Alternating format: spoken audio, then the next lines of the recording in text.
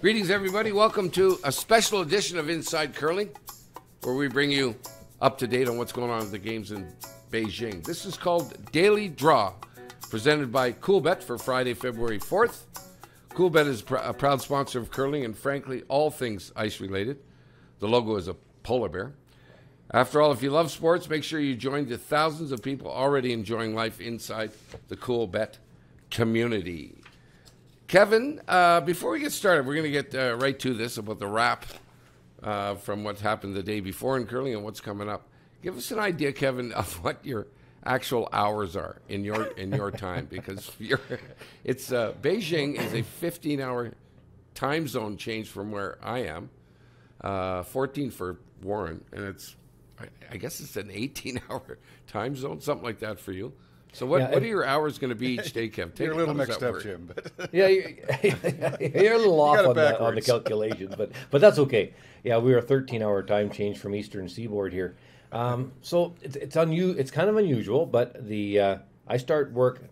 I get to the studio around 5:30 in the afternoon, 5 o'clock in the afternoon, depending on the time, and we call the 8 o'clock to 10 o'clock Eastern draw, and then usually have a post-production meeting. Then we do the 1 till 3 a.m. draw, myself and Jason Knapp. That's usually our two draws. I usually get back to the hotel around 4 or 4:30 in the morning. Sometimes, though, a couple of times we have to do the 7 a.m. to 9 a.m. draw after that. And that's so then you wouldn't get back to hotels till 10:30, 11. And then quick nap and get ready to get back to the studio for 5 p.m. So the 1 a.m. to 3, and then you might have the 7. Do you stay up? Or can you're at the studio. You're actually at the NBC. There's no time to come back. So it's a grueling schedule, but it's the Olympics. It's the way it's supposed to be when either you're playing in it or if you're commentating it. It's a tough schedule, but it's fun. It's so much fun. High octane. The studio's full of people. There's just tons of people around. The activity at 3 in the morning is insane. So you don't really realize it's middle of the night because it's busy. It's not. You kind of picture the middle of the night being sort of quiet. Well, that's not the case. That's when the nighttime in Beijing is during the day. That's when it's quiet. So it's kind of reverse normal. I almost fell asleep, Kevin. I was getting exhausted just listening to the hours that you're keeping. Man, oh, man. Okay, let's get right to it. Today was the second day of action for the mixed doubles at the games. Kevin, you're going to bring us up to date on what's going on there. And then we're going to talk about how you guys did with your predictions. I'm impressed with me. Okay. Well, you're pretty sure. Go ahead, Jim. Kev. Draw. Okay. You're talking about draw. I guess it was draw 5 and 6. Yeah, draw 5 is important. There's 3 sheets going on draw 5. On sheet Bravo is Sweden and Australia, and pretty predictably, Sweden sort of owned that game for most of it with steals in both 4 and 5. I actually covered on sheet Charlie, on sheet C, Canada, Switzerland. And that was an interesting game. Canada got 3 in the first end, but I'll tell you what, Switzerland, this is amazing at the Olympic level. The Switzerland team missed every single shot in the first end. They missed 5 in a row. I don't know the last time I would have saw that. And Canada stole 3. And things really didn't change after that. Team Switzerland, they were looked at as being a medal hope before this event started, but just they don't seem that they're getting along very well right now. Actually, Jenny Perret and Martin Rios, very strange. I really thought they'd have a chance at the podium, but if they don't, they've got to get their stride going. They're just not playing very well. And the other game, Italy is playing unbelievable, playing Norway, and I did pick them in that game, but Italy got a 3 first end, but then gave up a 5 in the second end, and got 2 back. So the score after 3 ends was 5-5. They forced Norway in the 4th to 1, then got a deuce, stole a deuce, took over the game again, won 11-8. It's wild how many points Italy is scoring. So it's absolutely fantastic. I'm real happy for them, and it's just a bit of a shock of the Olympics so far, playing so well. Let's go over to sheet A on draw 6, and that's the Czechs playing Italy. And it's funny, I was calling the U.S.-Sweden game, and I can't really see updates when you're in studio, but you can see the score updates. And just a few minutes into the broadcast, I look over, Italy gets 4. Here we go again. They're scoring in bucketfuls. And then they steal another one and go on to a 10-2 trouncing of the Czech Republic. Unbelievable. Canada-China, same thing. I think John Morris and Rachel, well, John's curling really, really well. Rachel's really stepped up her game now. After the first draw, I believe she shot 55%. Second game, 85%. And just keeps moving up the board, playing fantastic. China got 1 in the first, 2 for Canada, a steal of 2. Took a 4-1 lead and never looked back. Great Britain, Australia. Great Britain, they're stumbling a little bit. They're getting some wins, but against Australia, they were up 6-1 on Australia. Gave up a 3, gave up a steal of 2, and all of a sudden, tie game, got a deuce, and gave a deuce and ended up winning in an extra end, but they're making things tough on themselves. So it's interesting with that team. They are winning, but it's not easy. That's one thing for certain. And then we called the Swedish-U.S. game. I actually picked Sweden in this one. Extra end game, terrific game. And it came down to the 8th end. Actually, in the 8th end, Almeida Devel actually had an in-turn tap. You could see about, half the row, well, a little more than half. Let's say 3/4 of a stone. Had to hit about a half and put it through the hole. Ends up hitting it a little bit thin, knocking out another one of her counters. Only got 2 to tie, and then U.S. went on to win, which is a huge win for Chris Plies and Vicky Persinger. They lose that one. U.S. is in big trouble, but now sitting in 2-2 and have already played quite a few of the really tough teams or supposed tough teams. The field's really tough here, anyways. But they've put themselves in pretty good shape after draw 6, Jimmy. Yeah, way to go, Kev. One of the bets that you can make on Coolbet is what they call the over/under. So they give you the total amount of points that's going to be scored, and it's generally 12.5, 12.5 is they make it a half, so there's no ties. So you're going to pick whether the total score be over 12.5 or under. That's the bet. Kevin, 7 out of the 8 games were over 12.5. In fact, the one that wasn't was still 12. Is that what you predict through the whole Olympics, Kev, that the scoring is going to be absolutely massive in this deal? Well, it's not usually. I guess that's the point of it, isn't it? Right now, because of whatever, be it, there's lots of movement in the ice, and maybe because of that, it's a little bit tricky too along the edge of the 4-foot line. I mentioned that yesterday. That's where you see most of the misses are sort of around that edge of 4, and that's where Almeida Devel had that shot to win against the U.S., but it just stayed straight, and that's been happening along that edge of the 4-foot line, so pay attention to that when you're watching games. That's late in the game. That's where the rocks are kind of staying straight. And I think that's one of the reasons for the high scores, is that it's a little bit tough around that edge of 4-foot area, and that's where a lot of times the big shots in the game have to be made. The hack waders to rocks that are near the button. You take about the edge of 4, throw the rock, and you're not sure as a curler. Is it going to curl? Is it going to stay straight? What's going to happen? And those are where you get the misses, and that's where you get the big ends, and that seems to be what's happening. One thing about it, Jimmy, if you're talking about Italy, they're scoring in 3s and 4s with the hammer all the time. You might want to think about over with those guys. Right. Okay, I'm going to do it again. The teams, Kevin, that missed every shot, missed all 5 shots in one of your wrap-ups here. Is that because Switzerland? Is that because of ice conditions?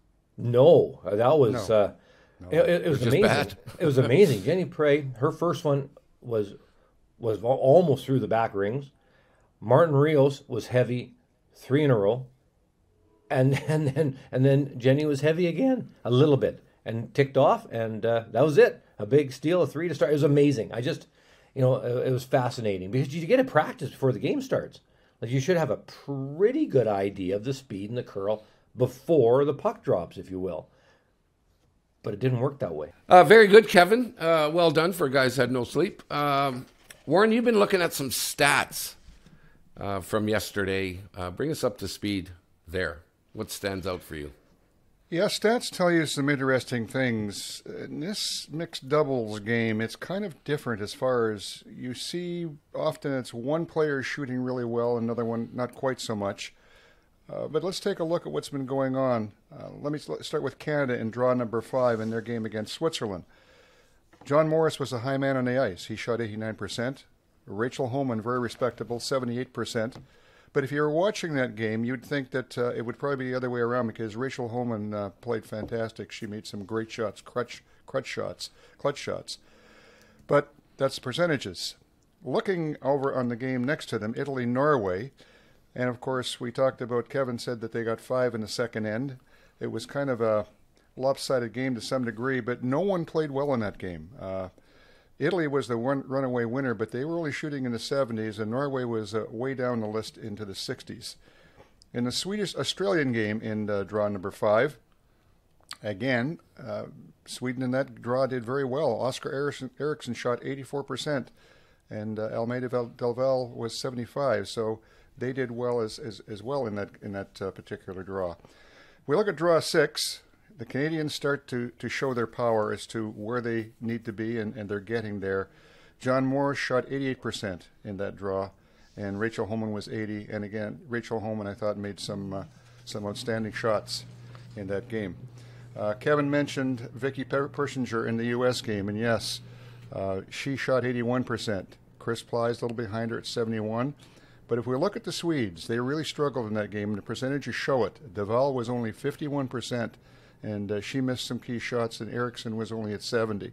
So that kind of tells the story as to how it was very close in the end, but percentage-wise, particularly Vicky Persinger was quite a ways ahead.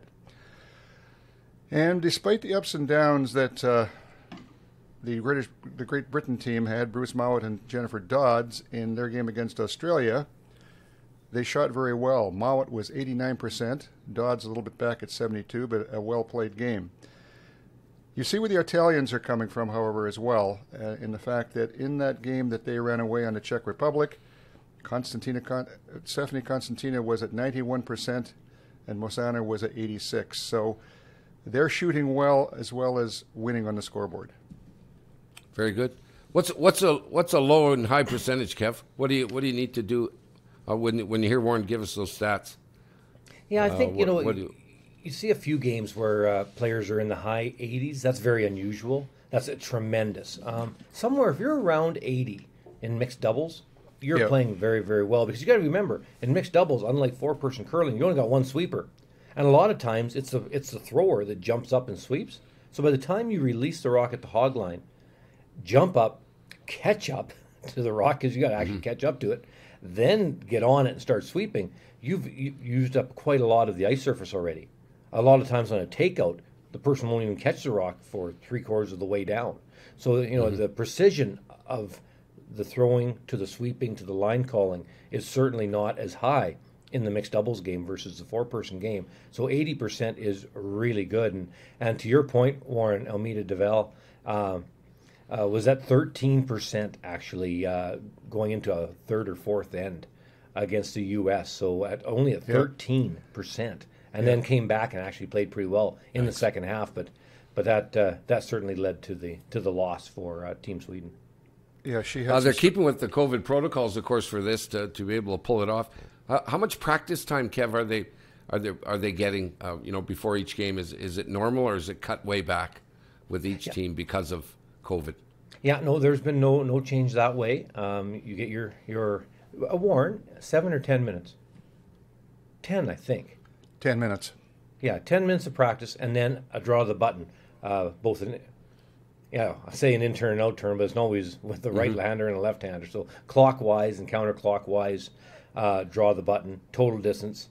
You start first practice at 30 minutes before the game, and both teams get their practice and their draws to the button calculated, and then somebody gets last rock, and away you go. Cool. I think back to the percentages for a bit, which is a good point. In four-person curling, you're looking at people today shooting in the low 90s if they're playing well, which, of course, that's not the case in mixed doubles because it's a very different game and it's different types of shots. And as a result, the percentages are usually a little bit lower. So as Kevin mentions, in mixed doubles, if you're in the high 80s, you're playing really well. In 2018, excellent. Jimmy, in 2018, this is a good point. John Morris had 2 games in the 90s. Those were the only 2 games in the 90s in 2018. And I forget, it was Wow. against the athletes of Russia, or one of the games, and I forget the other. Jonathan, do you remember? The problem is, you guys, I get given like stats and all these little fun things every day. The problem is I can't keep them organized. That's the difficulty with the whole thing. So hang on here. Let's see if I can find it. I think should I see have my it. desk. So Kelly Craik is our stats person. She's absolutely fantastic. She's been with us now with Jason and myself for 3 Olympics, and but now you can stand down. That was kind of funny, I thought. But hang on.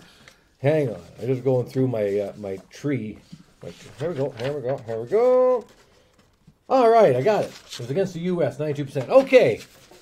So John Morris had the 2 games that were over 90% in the 2018 Olympics, 92% against Team USA and 90% against the Olympic athletes of Russia, and those were the only 2 games over 90. So to your point, Warren, if you can get anywhere close to 90, that's an amazing feat in mixed doubles. But anywhere from the high 70s to low 80s is more normal.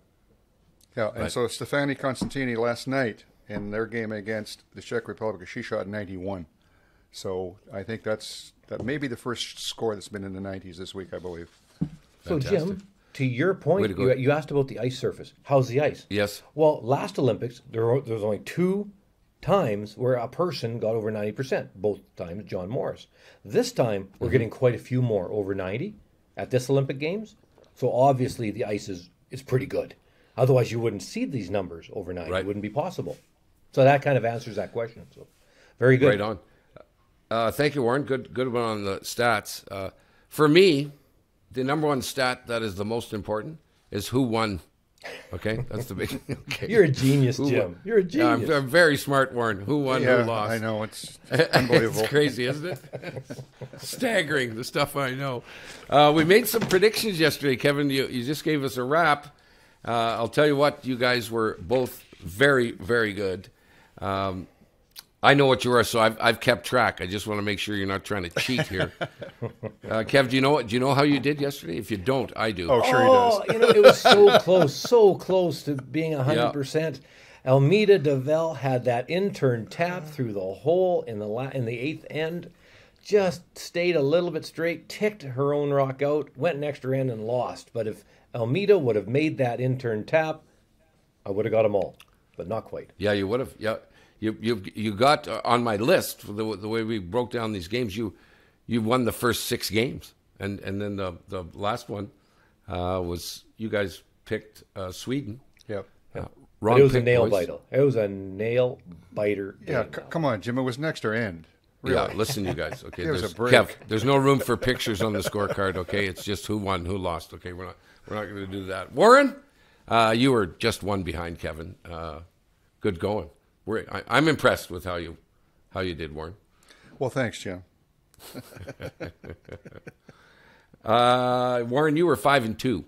Kevin 6-1. The only game, Kevin and Warren, you'd picked Norway over Italy was your one loss, and you guys both picked Sweden. And as I said at the top of the show, so you guys aren't perfect. I was allowed to pick 1 game. I picked the USA, the last game that they ended up winning. So nice. I'm the only guy with a perfect record. Okay. So how much did you win in that one, Jim? Did you put 100 on it? Yeah, I bet 50 grand. I bet 50,000 on that team. Yeah. So I gotta call them and thank them. So there we go. So what are the standings here, Warren? After the first 6 draws, remembering that it's a 10-team round robin, a very simple playoff format. You got 1 plays 4, 2 plays 3. The losers go for the bronze and the winners go for the gold.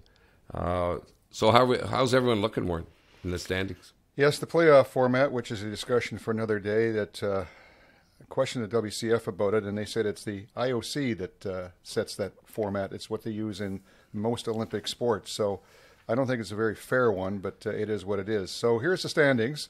Surprisingly, again as it is, Italy remains on top with 4 wins and no losses. Then we got 2 behind that you would expect to be at 3-1, which is Canada and Great Britain. Sweden just on the tail of them at 3-2. And then we have 3 nations at 2-2. 2 we maybe wouldn't have expected to be there. China, Czech Republic, and the United States, which with that great game last night, are hanging into the mix. Wouldn't have expected Norway to be at 1-3 along with Switzerland. Neither one of those teams we probably thought would end up at that part of the draw at this stage. But they are, and on the bottom at 0-5 is Australia. So I think it's still very much wide open. There's still 9 teams in this thing, and it's going to take a day or 2 before that shakes down. Yeah, especially with teams scoring 3 and 4 and 5 so in some ends. So we're going to... Yeah, I mean, the 5 in mixed doubles, you think about it, there's only 6 that you can score maximum, and they scored 5 of them. So that's pretty outstanding. We'll have to get your predictions again, boys, coming up. Okay, boys, always when we talk about the Olympics, the discussion's robust and lively about who's going to get picked to carry the flag. Yesterday, the U.S. Olympic Committee announced that John Schuster would do it for the U.S. Kristen Skaslin is going to do it for Norway, carry the flag. Eve Muirhead is going to carry the flag for Great Britain. And another curler, Madeline Dupont, is going to carry it for Denmark. Pretty cool that there's 4 curlers who are going to be represented in the opening ceremonies carrying flags. But no Canada. Warren, isn't it time that maybe a Canadian should, be able to carry the flag? Curling's been around for 24 years. We've won, I think you sent me some stats here, Warren. We've won 11 medals in that time in the Olympics. First of all, has there ever been a Canadian curler, Warren, carry the flag? No, there hasn't. And interesting enough, you'd wonder why that hasn't happened, considering the fact that curling's been around for 24 years, has been very successful. But I think amongst other things, Canada is the largest curling nation in the world. It's very much our sport, and many people will argue no hockey is, but I think both those sports can very much trace their roots back to Canada. So you would have thought because of that alone that there would have been a consideration along there somewhere, but there hasn't. And interesting, I put a post up on our Facebook group last night and kind of suggested that isn't this high time, and unfortunately a number of people misinterpreted it as me being critical of the choices that were made for flag bearers for the opening ceremonies, and of course that was not the case at all. The 2 athletes selected are extremely well decorated and very deserving of that honor. My point was to make that curling has never been in this position, and possibly the Canadian Olympic Committee may want to consider how that happens going forward. I'm not totally sure how they select that person. Kevin maybe does, having been in the midst of it. I know some countries actually have a vote amongst the athletes, which again, I'm not sure that's the best route to go either. I was thinking this morning, it again, it's like everything else, it starts to become, to some degree, political. And maybe we've reached a point where it shouldn't be an athlete carrying the flag. It should maybe be a volunteer, or maybe somebody from the host Olympic Committee, because you can't really satisfy everybody, and as a result, you're going to probably perturb some people. What do you think, Kevin? Mm-hmm. Well, there's one thing for sure. You definitely perturbed some people on Facebook yesterday by putting it up. Warren. Well, I can do that anytime. Yeah, it doesn't take much, Kev. There's a lot of comments on there. Well, it couldn't be John. He's busy curling. It couldn't be this person. Couldn't be that. That wasn't the point of the conversation. It's should a curler be doing it at some point? And I think there's no question that we need to have a curler carry that flag. The sooner the better. Curling, the decorations on the athletes are fantastic in curling. But it won't happen this time, but hopefully it'll happen next time. One thing about it, Jimmy, curling, though, around the world, this has tied the record from 2006, where curling had 4 flag bearers. So it's really, really good, anyways, for our sport worldwide, that there are 4 Excellent. flag bearers, same as in 2006, which is great. Right. Interesting, if you look at the U.S. and Great Britain, for example, and they said, we're going to pick a curler. There's not much of a challenge there to pick John Schuster, for example, for the U.S. And Eve Muirhead is a household name, from Great Britain. But if, Canada's got to look at picking a curler, holy man, that would be a tough decision, with whether it's a Rachel Homan or a Johnny Moe. My pick would be, though, Brad Gougeau, if they had to pick someone. What about you, Kevin? Well, There's curling, two, of course. being in the Olympics, there's two Olympians this Olympics that have 2 gold medals already. Yep. Caitlin Laws, one from 4-person curling and one from mixed doubles, and John Morris, of course, same thing, one from 4-person curling and one from mixed doubles. So it would, in my opinion, it would be a choice between those two. Yep. And but I'm not even sure between the two who you'd pick. Both are worthy of it, and but like I say, it's a matter of getting a curler in there sometime. It doesn't have to be this time. It doesn't have to be because of this or that. It's more of a general thought statement than needs to be this time because somebody deserves it more than anybody else. That's not the case. No, and, Right. and I think again it needs to reflect upon the strength of curling in Canada, and the role that Canada played in even getting sport of curling into the Olympics. And the mixed doubles is also comes from Canada. So I think all those things need to be considered when they're making this decision.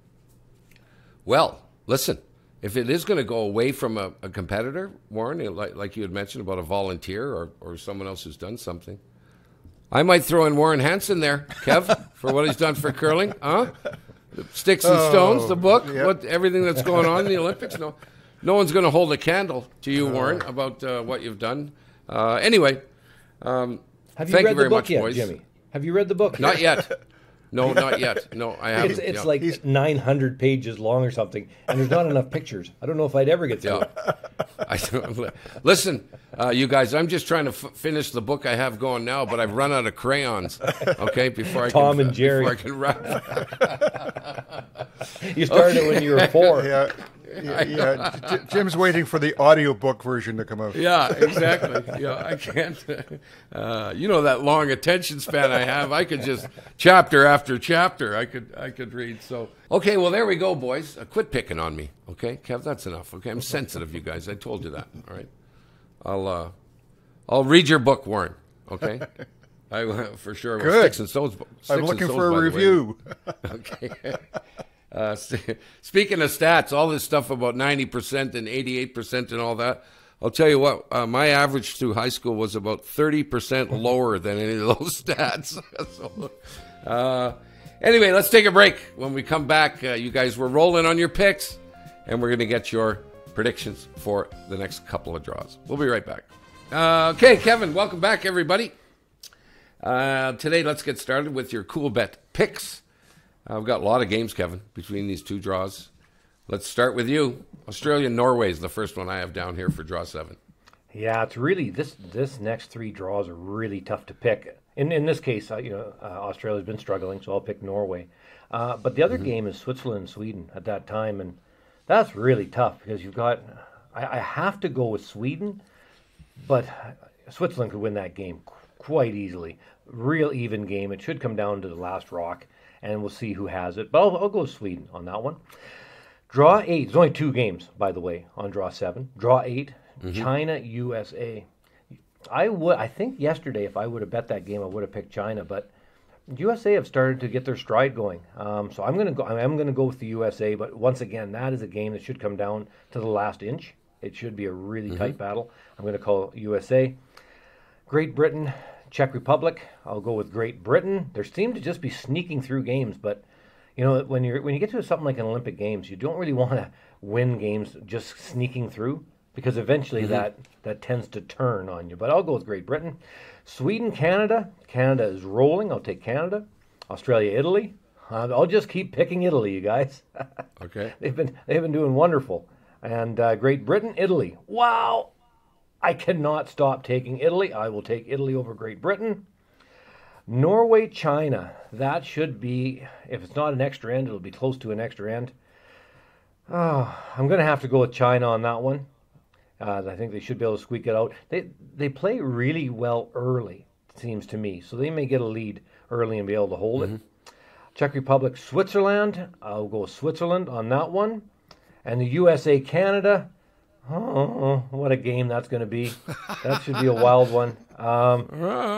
Yeah, I'll stick with Johnny Moe and Rachel, but once again, that is a really, really good game. I'll tell you what, this is a tough group of 3 draws. If anybody, there's 10 games total. If you can manage to pick 8 right, you have done a great job because they are such good battles. Yeah, for sure. Well, you guys did a great job at 6-1 yesterday and 5-2. By the way, Kevin, you picked every team that's on the right side of my little list. Did you? Did I? Yes, you did. Yes, you did. The matchups. Yeah. So Are you that's going sure? to be easy to check.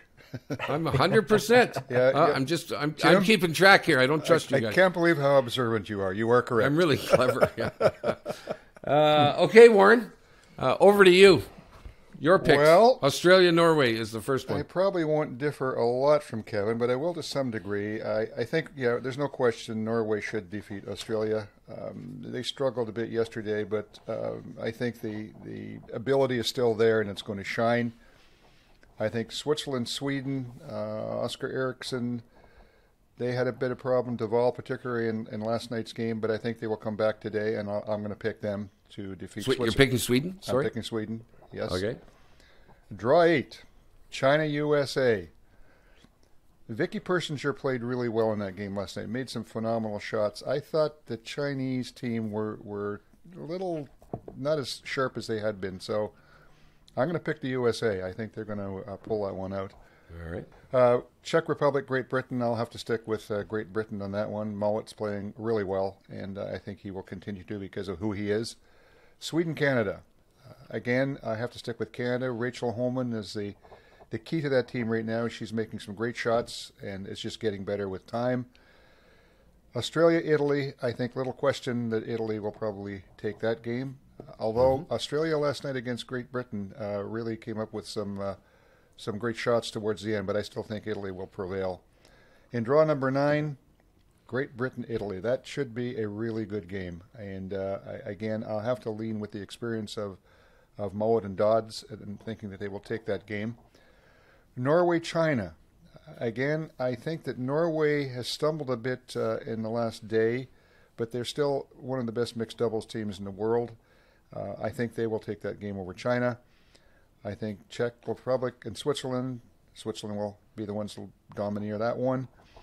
And I agree with Kevin, the U.S.-Canada game, if Vicky Persinger in particular can play like she did in the latter part of the game last night, I think that's going to be a phenomenal game. But I'm going to stick with Johnny Moe and Rachel because I think as a team they are probably right now playing the best of anybody. So I think they will prevail. So there's the way I see it. So, Jim, over to you. Yeah, so you guys, Warren, you only picked 2 games different than Kevin did. You picked Great Britain when Kevin picked Italy. You picked Norway where Kevin picked China. Anyway, over to me to extend my perfect record. Which one game are you going to pick, Jimmy? I know. Maybe you should pick 2 today. Okay.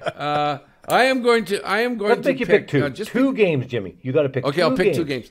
Yep. Okay, I'm going to play spoiler because I like to do this. Warren, I was listening to you in very attentively, and I'm going to pick Australia in draw 8 over Italy. I'm going against both of you guys. Well, and it's not impossible.